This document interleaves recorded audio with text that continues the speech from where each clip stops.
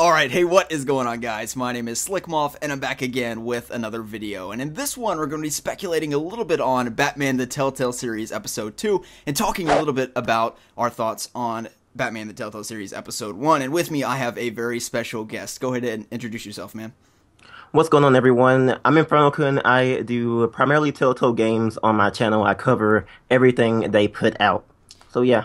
Yeah, definitely recommend checking out his channel, especially if you're into, like The Walking Dead Season 3, which I know, I really am. I love The Walking Dead Season 1 and 2, but I just don't cover it on my channel, of course, because, I focus on Batman and DC Comics and these sort of things. So if you're into, news and all those sort of videos for other Telltale games, such as The Walking Dead and things like that, then I definitely recommend checking out his channel. So before we get into speculating on Episode 2, let's just briefly recap our reviews of Episode 1. I'll go ahead and start with me, and then you can go ahead and give your thoughts as well. First of all, for Episode 1, I really enjoyed it, and as I talked about in my review, my expectations were pretty high for the episode, because I expect great things from Telltale Games, and they really delivered on it for this episode. I really enjoyed it, and beyond a little bit of frame rate lag in the opening of the game was really my only complaint, and that's a technical complaint, and it might have been my PlayStation 4. Who knows what the deal was there, but yeah, I really enjoyed the first episode. I give it a solid 9 out of 10. All right. Well, it was a pretty enjoyable experience. I loved it. The going and switching between from Bruce to Batman felt like it was just two different characters in one game, and it was definitely really awesome. The story caught me off guard with how, awesome it was and everything about it. Yeah, the frame rate drops and everything were quite annoying, but you still get a great experience, and I have to agree to give it like a 9 out of 10. Yeah, one of the things about the story that actually really caught me off guard, getting into the speculation for Episode 2, is the way in which the Falcone thing resolved. I was totally not expecting this in the playthrough at all, and that is basically, unless I'm missing something or misunderstanding it, and that is that the Falcone's basically put away at the end of Episode 1, regardless of what your choices are. If I'm not mistaken, whether you arrest him or impale him, you throw through the stick thing, whatever, he gets put away for life, and whether you give the news to Vicky or to Jimmy G, either way, he's going to get locked up because he has the evidence against him. So that was really surprising to me, because I thought that Falcone was going to be in there for the long run, and definitely towards the middle of the episode, I was getting vibes of The Wolf Among Us, where at first you think it's this villain, and then it's not, and then it's not, and then you get to the big bad guy. I think that we're going to be getting something similar here, and it's not going to culminate fully until maybe Episode 3 or 4. Yeah, I feel like Falcone was definitely done great properly, and I feel like for some reason that we aren't done seeing him. He probably could play a factor in the various episodes because of the beef that Oswald probably has with him. Oh, yeah, I totally forgot about that. And, the thing about it is, it is the Batman universe, so nobody stays in prison for long, nobody stays in Arkham Asylum for long, and I really feel as though the arc that was established in Episode 1, Falcone really, you can see, that's one of the things that I thought worked really well for the episode, and that is at the end where there's sort of this heart-to-heart moment between Bruce, Batman, and Falcone, where, you can see that Batman really actually trusts Falcone. He believes what Falcone is saying in that moment, and what Falcone says, I think you really sort of resonate with what he's saying, and you believe him, and he says something to the effect of, we're being played, and, I think that Batman comes to that realization as well. And the only thing that he doesn't really believe at the very end, and even in a way he sort of does believe it when he, storms into the Batcave with Alfred, is when he is essentially told that Thomas and Martha are the biggest, or were the biggest, gangsters in Gotham. But at the same point, I do feel as though there's some twist with that. You know what I mean? I feel as though in Episode 2 we're going to uncover, because the fact of it is, Thomas and Martha Wayne are not bad guys, and I don't think that Telltale would take the liberty to make them bad guys. I feel like that would be maybe a mistake on that path, but maybe I'm oversimplifying something that's more complicated in the story.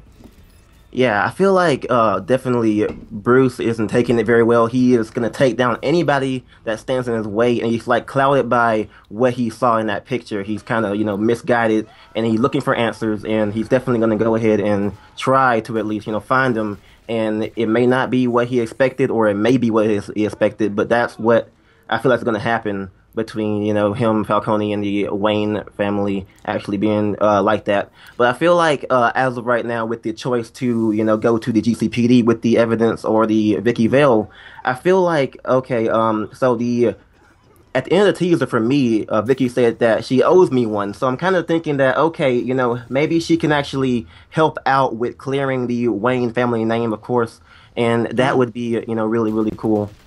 Yeah, actually, for episode 1, something that really caught me off guard is I looked at the choice, and for to give an excerpt or to give a word on the fact that of getting exposed, the Wayne family getting exposed after the press conference, and only 5% of people on PlayStation 4 when it first came out, that this may have changed, didn't give a blurb to Vicky Vale, and honestly, I was not expecting it to be that slim, but I honestly felt that it was the best thing to do to just remain quiet and I guess let the lawyers handle it. Clearly not the best choice. So I'm interested to see how that culminates. I feel as though the choice that I want to see spill over the most into episode 2, and I really want to see them delve into, is actually pretty much, as far as I'm concerned, the final choice of the game, and that is to either brutalize or to arrest Carmine Falcone. And you have the Gotham News Chopper watching you, much like they were at the beginning of the game with your fight with Selena.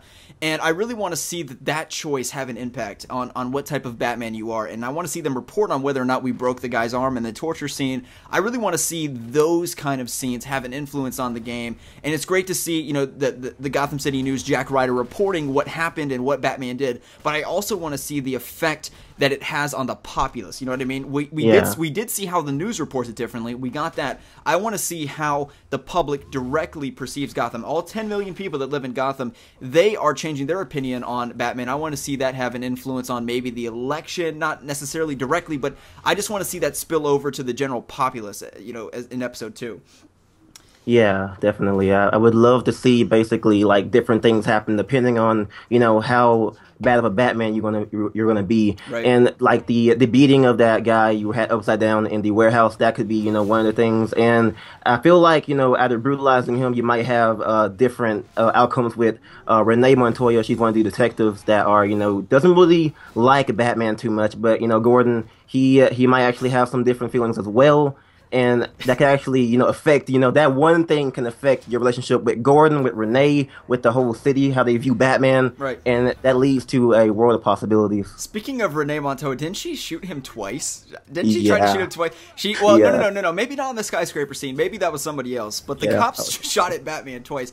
And I don't know how he got out of that skyscraper scene. They shot like 20 shots at him in that skyscraper scene. But that's another story for another day. I mean, he does have bulletproof armor. And also, I was worried about Falcone maybe getting shot. But that's the thing about it is, though, right? I mean, if you brutalize Falcone, I'm curious as to whether or not that serves favorably with the Gotham people, because the fact of it is, the Gotham people don't like Carmine Falcone. They don't like, everybody knows that he's a gangbanger. Everybody knows he's a mob boss that's above the law. He manipulates elections, and everybody knows this. Nobody likes the guy. But at the same point, I don't feel as though the people of Gotham are rejoicing at seeing somebody impale somebody else, right? Yeah. I think that they would be probably more happy with seeing him arrested and just, hung up there for the police to take care of. Yeah, that kind of leads into the choice, give it to Vicky or Gordon, right. Because with the media you got to reach everyone, but the GCPD, they go ahead and do their investigation and do it kind of quietly, and the media, they kind of puts out that, hey, Falcone did all this stuff. Would you want to vote for somebody that he is endorsing, like Mayor Hill?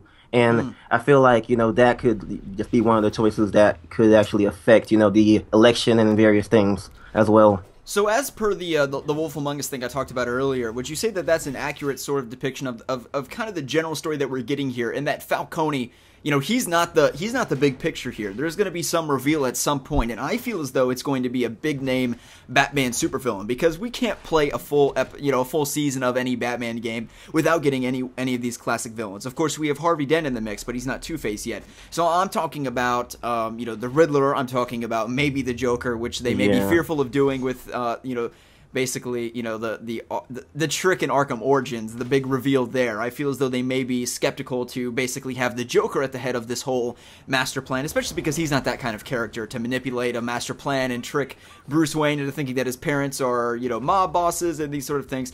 But also, one thing that really struck me about Episode 1, and this is why I think it's going to be really important in Episode 2, is when Batman comes into the Batcave and he confronts Alfred about, being basically, bad guys are funding crime and these sort of things, is that Alfred has a strange sense of resign on his face, almost a strange sense of acceptance, or that he had hid something from Batman. Did you get that vibe as well?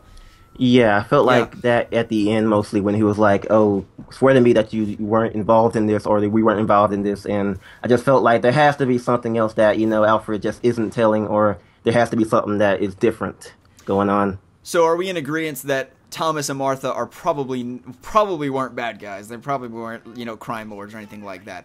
And the fact of it is, I mean, that's the thing about episode 1. I mean, them being pictured with Falcone doesn't mean that they're bad guys. I mean, you could get pictures of Thomas and Martha Wayne with the Cobblepots, which would be perceived to be bad guys now, I guess, and all kinds of different people, because that's just the oligarchy of Gotham. That's just the higher ups, and you've got to talk to them anyhow, because you're just at that point of prestige, much in the same way that Bruce Wayne had to talk with Carmine Falcone. It's not necessarily because they're crime bosses or anything like that, because Bruce Wayne's a mob boss. It's just because that's the way it is. It's money meets money. Yeah. Yeah, it's pretty much all just speculation. They have this like kind of evidence that they gave to the media that the Waynes were soliciting money with Falcone, and now they have a picture with them. They're like, oh, okay, it all connects. There must be why or what happened between the Falcone and the Waynes. So they're kind of just speculating on this and taking it as they see, which will probably be changed depending on what Bruce or Batman finds to clear his name. Yeah, and that's one thing I wanted to talk about episode 2 between Harvey and Bruce, and that was an interesting dynamic at the teaser at the end of episode 1. If you remember, there was something to the effect where Harvey essentially says, like, Bruce Wayne has a bad name. I don't need him endorsing me anymore. He basically turns away his money. He cuts ties with Bruce Wayne purely for political reasons, not because Harvey Dent doesn't like Bruce Wayne as a guy. Of course, they're still friends behind the scenes. So I'm interested to see how that relationship changes and how we in episode 2, that's one of my predictions. I feel as though they're really going to, build on in episode 2 is Bruce Wayne's ability to impact the populace. And that's one thing I really want to see. Bruce Wayne trying to renew his public image, because he's a philanthropist, he loves the city of Gotham, and that's where he deserves to be. And even if Thomas and Martha are funding mob bosses and these sort of things, that's not Bruce Wayne. So he's sort of caught in the crossfire of all this, and I want to see Bruce Wayne waging the war against the sort of populist uprising against him, which is really sort of not right. It's not accurate, and doesn't represent Bruce Wayne accurately. Yeah, because basically there isn't anything that Batman could do to clear, Bruce Wayne's name. It has to be up to Bruce and how he basically handles the media and all that kind of stuff going after him. And we don't have Harvey on our side anymore. He isn't, following us or anything or helping us out like he used to be. But, there has to be something that Bruce can actually do to, regain the public image back of his family. Yeah, so quick speculation. Do you think that we're going to... The arc is going to finish, the arc that we have now of basically, because of course the whole game is not going to be based off uncovering, the legacy of Bruce Wayne, and that's basically where we ended. That was the cliffhanger of episode 1. And looking forward to the future episodes, episode 3 I think indicates a massive shift in where the game's going. It's called The New World Order is the name of the episode. If you read that, it's like a creepy picture of Oswald Cobblepot. In episode 5 it looks like Gotham is on fire in an apocalypse. So the point is, I think that the game is going to go through a considerable shift in terms of story arc of what we're going to be looking at here. And of course Oswald Cobblepot's not behind it all. So I was wondering if you have any speculations of how that's going to sort of continue in episode 2 in terms of maybe a particular villain. I mean, do you even agree with my speculation that we're going to see some supervillain at some point in like the Riddler or something like that at some point? Yeah, definitely. From what I was thinking, kind of like thinking about, is that, okay, so we have Harvey who's trying to run for mayor. He isn't really helping out or having Bruce, help him out anymore. So then we have Oswald. He wants to, get rid of Falcone, which happened.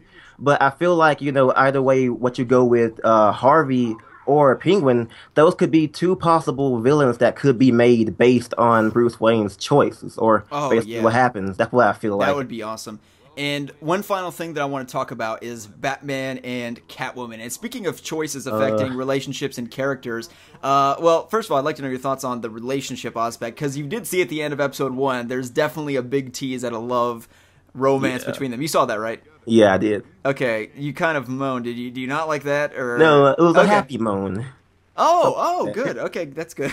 Because sounds weird. that is one of those things that it's sort of divisive in a way. I mean, you see it in the comics and Batman Hush, but it's also some of those things where I feel as though it can feel very forced. It can not feel right, and that's one of those things I would love to see be able to be impacted in a choice. And that teaser, we definitely saw leaning in a little bit as if they're sort of in a relationship. But then again, in episode 1, I didn't really get the precedent that a relationship was in development. And also, we have to keep in mind as well that if a love bond starts forming, then Batman is dating Catwoman and Harvey Dent is dating Selina Kyle. That is the love triangle of the century right there. I feel that they're going to do it because, Telltale Games, they love drama, right? I mean, that is the biggest drama piece you'll ever see in the freaking world, man.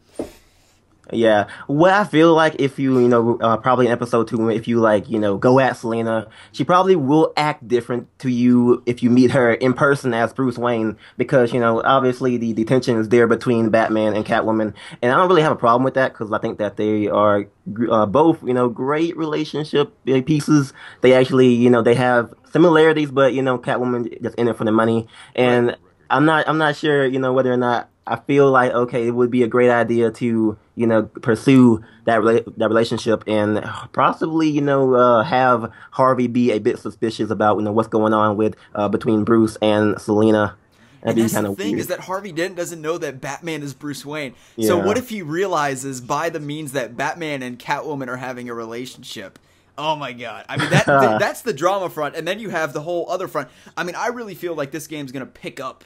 But, episode 1 was a great setup, but I feel as though the drama is going to pick up on that front of what I'm talking about. I mean, I just thought that love triangle would be freaking epic. I mean, we've never really seen that in the comics, by the way. You've never, as far as I'm concerned, as far as I'm aware, I've never seen Harvey Dent and Selina Kyle in a relationship. So that may be intentional to foreshadow that into the future, and then you have that love triangle going on, and of course the culminating villainy and crime bossery of the hierarchies of Gotham that are basically, menangling whatever they're menangling. And that's one of the things that I really loved about episode 1 is that we don't really know yet. We don't even have a total sense of direction, and that's something that's going to really develop a little bit in episode 2. Yeah, and I can tell you that Telltale loves to, play with the community when it comes to, shipping characters. Like, if you play Borderlands, there was like a shipping in there, and they, basically confirmed it and put it in the game, and it actually happened, and it was pretty interesting. So they probably won't, or probably will not, skip out on basically that option. Absolutely. So anything else to say? I think that covered it pretty well. We been going on pretty good. So you good? Yeah. Okay, yeah, that is our speculations for Batman the Telltale Series Episode 2. Let us know what you thought about this video in the comment section below. And I had a lot of fun making the video. Thank you so much for coming on the channel, man. And thanks for letting me onto yours as well. Yeah, thank you. All right, thank you guys so much for tuning in. Be sure to like the video if you enjoyed. Subscribe to his channel and to mine. The links will be in the description below, regardless of which channel you're watching it on. My name is Slikk, and I will catch you guys next time.